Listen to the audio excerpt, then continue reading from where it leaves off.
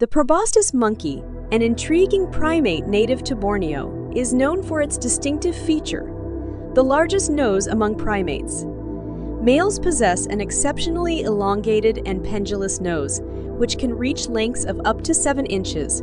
This unique facial characteristic serves multiple purposes.